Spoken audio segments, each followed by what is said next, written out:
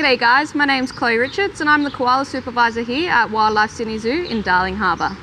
Wildlife Sydney Zoo is actually announcing the emergence of an endangered male koala, and today what we're going to do is we're going to conduct his first weigh-in.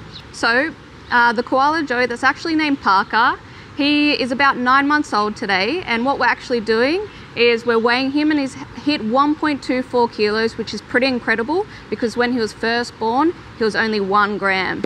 This Joey here has actually been hiding in his mother's pouch, developing, as when he is born he's very small and completely undeveloped. So in that pouch there he has to develop until about 6 months old, and that's when he starts to emerge. Parker is actually already feeding on eucalyptus leaves, but before he can, he has to go through the koala ritual where they actually feed on their mother's poo, which is called pap.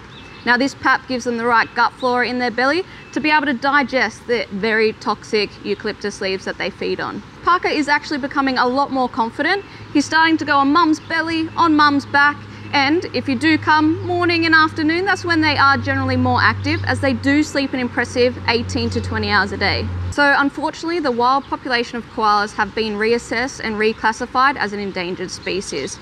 This meaning that the numbers are decreasing out there in the wild.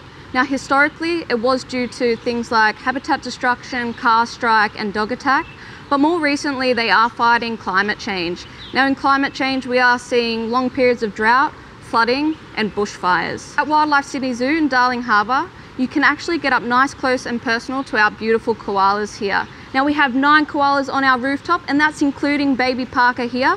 All you have to do is purchase a Koala Encounter ticket, and you can get nice, close and personal for a beautiful photo with these guys.